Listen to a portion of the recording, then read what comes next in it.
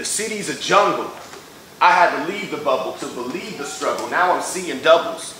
And with my people huddled in the dust at dusk, cause being rough and tough ain't feeling up to snuff like Stevie Wonder living just enough, and now I'm facing problems. And they outweigh these options, till I no longer want to take precautions.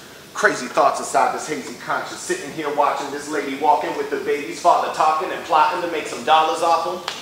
It's not too often I consider crime, but when you're trying to live, there's little time to get in line. Some call it street survival.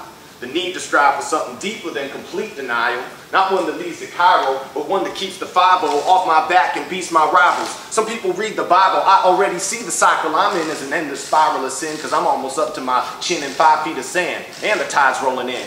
I wish I could just end. Press stop, rewind it again, my life, and then find where it went wrong and try it again, cause this is harder than I ever thought it would be.